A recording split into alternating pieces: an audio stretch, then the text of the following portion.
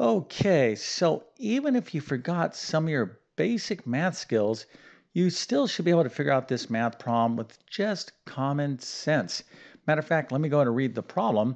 It says a car goes 20 miles in 15 minutes. What is the speed of the car? What's the car's speed? And we'll want this in miles per hour. Now, the reason why you can do this with just common sense is because the values, the numbers are pretty easy. But if I change these numbers here in this particular problem to something more challenging, if you will, you wouldn't be able to do this problem so easily. You'll need a formula. So I'm going to do this particular problem in two ways. I'm going to do it with just kind of like a common sense approach, which probably most of you are going to take that approach.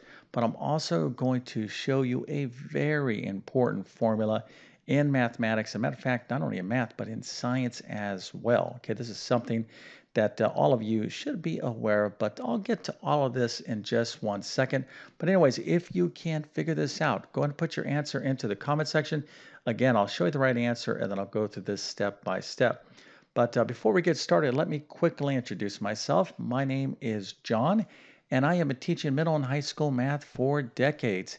And it really is my true passion to try to make learning math as easy as possible. So if you need assistance in mathematics, check out my math help program at tcmathacademy.com. You can find a link to that in the description below. And if this video helps you out, don't forget to like and subscribe, as that definitely helps me out. Okay, so hopefully all of you have your answer. Not that difficult, but let's go and take a look at the actual answer, and that is 80 miles per hour. Now, if you did not get this answer, please don't panic. You'll understand exactly how we can get to, or why the answer is 80 miles per hour. And again, I'll show you two particular approaches here. But if you figure this out, that is fantastic. We must celebrate by giving you a nice little happy face, an A plus, a 100%, and multiple stars. So you can brag to your friends and family that indeed you can tackle word problems, math word problems, that is, that involve rate, time, and distance. Okay, because that's what this type of problem is. We're dealing with a rate, time, and distance problem. Okay, now you might be saying, well, I don't even know what that is. I just figured this problem out. I didn't know it was a rate, time, and distance problem. Well, yes, indeed, that's what this type of problem is. And it's a very kind of classic type of math word problem, especially in algebra. But I'll explain all these terms in just one second if you never heard of rate. And well, of course, all of you should have heard of time, and then, of course, the distance. But we're going to be pulling in all these concepts into a particular formula. But let's go ahead and first take a look at the problem again. And in any math word problem, okay, you want to get in the habit of reading the problem at least 3 times. Just don't read the problem once and start doing stuff. That is a surefire recipe for disaster. Read the problem once real quick, get a sense of what's going on, read it again to get more details, and then the third time, at a minimum, make sure you understand what the question is. Just go to the question mark and back up from there. So what is the car's speed? Okay, I'm looking for how fast this car is going, and I'm given some information about how fast or how much it traveled over a certain period of time. Okay. All right, so let's go ahead and take a look at a common sense approach to figure this out. Now, hopefully most of you thought of it in this particular manner, and I never said in the beginning of the video that you had to, write all this out in terms of a formula and whatnot, as long as you got the right answer and you can kind of justify it. But here is a good kind of way to look at the problem. Okay, so in any math word problem, you want to model what's going on. There's all different sorts of ways to do that, but a good way to do this particular problem is to just kind of come up with a quick sketch. So here is our lovely car. It's speeding down the highway, and it covered 20 miles in 15 minutes. Well, I did indicate that we wanted our answer in miles per hour. Okay, miles per hour. For example, okay, 60 miles per hour means what? What does that mean? If you are traveling 60 miles per hour, it means that you're going to cover 60 miles in 1 hour, okay, per 1 hour. That's what this means. Matter of fact, 60 miles per hour you could write that miles per hour this way. Miles, I'll write it like so, per 1 hour. Okay, now typically we won't write the speed or speed of a car or something like that. We write it this way, 60 miles per hour. Okay, so again, if you went 60 miles in 1 hour, how fast are you going? Well, 60 miles per hour. So here we are dealing with 15 minutes. Okay, so hopefully some of you are saying, well, 15 minutes, well, how much, if this continued on, if this car, went 20 miles in 15 minutes, well, how much would it go in 30 minutes? Well, we just doubled this, right? It would go 40 miles. Well, then, all right, so if we just multiply this by 4, we're going to get to 60 minutes, which is 1 hour. So I multiply this by 4, that's 80 miles, right? So hopefully most of you kind of, looked at that way. You said, or looked at the problem this way. It's all right. Well, 60 minutes in 1 hour or 60 minutes, the car will have traveled 80 miles. Okay. Now, if you didn't see this, no big deal, but this is kind of, again, kind of a common sense approach because we're dealing with nice, easy numbers. Matter of fact, a lot of you probably were able to solve this without even the aid of a calculator. Okay, so in 60 minutes, the car will go 80 miles. So if you cover 80 miles in 60 minutes, well, that is what? Well, that's 80 miles per 1 hour because 60 minutes is 1 hour. So the vehicle is going 80 miles per hour. All right, so again, this is kind of the common sense approach. Kind of this particular way also probably makes a lot more sense once you understand this particular formula that I'm going to show you. And it's something that, again, even if you got this problem right, you're going to want to stick around and make sure you understand. Okay, so let's go and take a look at that. But before we look at this formula, I want you to get, well, here is the formula. But let me go ahead and just show you my request for you to subscribe to my channel. And if you're going to do that, make sure to hit that notification button. This right here really helps grow my kind of classroom, if you will. It really does help. And again, my objective is to get as many people that are interested in math or need help in mathematics or want math explained in a clear and understandable way into my virtual classroom. So by you subscribing, it really does help me out. Thank you so much. Now back to the problem. All right, so here is this formula that you're going to want to know. This is an extremely important formula. It's used in math, it's used in science, but here it is. Let me go ahead and explain this to you, all right? So it's R times T is equal to D. You can kind of see it this way, RT is equal to D, or R times T is equal to D. Okay, so what is this RT and D? Well, let me go ahead and explain this to you right now. All right, so R is the rate, okay? Rate just means speed, okay? Now, in this particular problem, I said that we want to answer our question about the car's speed in miles per hour. So what's some examples of rate? Another word for rate, by the way, is speed or velocity. Okay, so like let's suppose like a rocket is flying, through space or whatnot. It might be going, certain meters per second, miles per second. So anything like that where you have distance compared to time, miles per hour, is going to be a unit of measure for speed. Okay.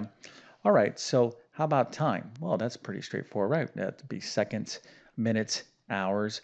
Then distance. Here I have miles. Now we have to kind of talk about units of measure here. This is really, really important. So if you know the rate of something and how much time, how fast something is going, and you multiply it by how long it's been going in terms of time, you'll get the distance. But there's a bit of a twist here, and we have to be very careful with the units of measure. Okay, so this is the next part of me explaining, how this particular formula works. All right, so let's suppose that we want our rate in miles per hour, okay, or we were given our speed about a vehicle or whatever in miles per hour. Well, if that's the case, our distance is in miles, okay, because we have miles right here, okay? So our distance, we have to have this distance expressed in this formula in terms of miles if our rate is given to us as miles per hour. And our time must be in hours. Okay, so if we're talking about 75 miles per hour, we're talking about miles and we're talking about hours. So if we don't have our time expressed in hours, we have to convert the time to hours. If we don't have the distance expressed in miles, let's suppose it's in feet, we would have to convert those feet into miles. Okay, so to use this formula, you got to make sure that the units of measure match. Now, it's not only this formula, but many formulas that you will use in science and mathematics. This is a big, big deal. And now let's go ahead and apply this formula. All right, so here is the problem again. So a car goes 20 miles in 15 minutes. What is the car's speed in miles per hour? Well, I have my information here, miles, okay, so I have 20 miles. That's good. But the time information is in minutes. So I have a bit of a problem, but nothing that I can't fix. So I'm thinking about rate times time is equal to distance. What am I looking for? I'm looking for how fast the vehicle's going, right? What is the car's speed? So the unknown value in this equation is the rate. I don't know that, but I do know the time. It's in 15 minutes, and I also know the distance. That's 20 miles, and I want my speed in miles per hour. Okay, so right here I have my time in minutes. I'm going to have to convert minutes to hours. All right, let's go and take a look at how to do that. So what we want to do is multiply 15 minutes by what we call a conversion factor. So 15 minutes is going to be multiplied by the conversion factor 1 hour per 60 minutes. Okay. Now it could write this equivalency or this conversion factor as 60 minutes per 1 hour. That's perfectly fine, but we don't want to use this one. We want to use this one, 1 hour over 60 minutes, not 60 minutes over 1 hour, because what we're going to be doing here is multiplying a fraction times another fraction. And basically what we want to do, the object here, the objective is to cross cancel the minutes. Okay, so this minute right up here, this unit of measure is in the numerator. I can cross cancel this with this minute down here in the denominator. And that leaves me with just hours. Okay, so I'm going from 15 minutes, or sorry, 15 minutes. I get rid of the minutes and I'm going to be left with hours, but it's going to be 15 times 1 over 60. Okay, so 15 times 1 over 60 is the same thing as 15 over 60, and I can reduce this down, of course, to the fraction 1/4 hours. Okay, so 1/4 of an hour is 15 minutes. Now, most of you would be like, yes, I knew that, but when it comes to converting units of measure, oftentimes I see a lot of students that think they know how to do this better than they actually do. And again, this is a pretty simple problem, and it's definitely a skill that you need to know. All right, so now that we have our time in hours, okay, or converted to hours, we can put this all together. All right, so now here is the problem. We're looking for the rate, right, or the speed of the car. Our time is 15 minutes, but we need, again, we want our rate in miles per hour. Our time now is expressed in hours, and we do have our distance in miles, so we are ready to go here with this formula. All right, so rate times time is equal to distance.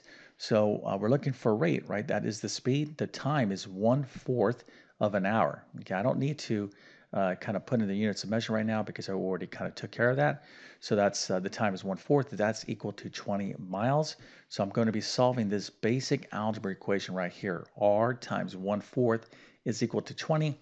Now in algebra, we don't write our variables, something like this, 2x. We don't write it as x2, right? So you can just kind of flip-flop these.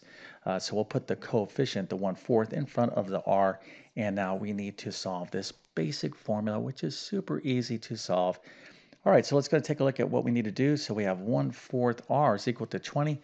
So to solve for r, all we have to do is multiply both sides of the equation by 4, and we get r is equal to 80. Okay, but 80 what? Well, 80 miles per hour, because 20 is miles and 1/4 is in hours. Okay. All right. So again, most of you probably figured this out using common sense, but if you actually use this formula, that's outstanding as well. Here's the deal. If you are going to be learning, certainly anything that involves algebra, you'll be using this particular formula, over and over again. Okay, it is extremely important that you understand rate, time, distance problems. They come up, again, you're going to see them everywhere. It's a classic type of word problem. All right, now if you need help or if you want to practice more of these type of prompts, I have a ton of additional word prompts on my YouTube channel, but probably the best place to learn algebra word prompts is to go to my algebra course.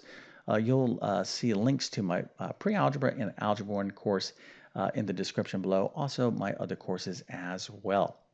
All right, so with all that being said, I definitely wish you all the best in your mathematics adventures. Thank you for your time and have a great day.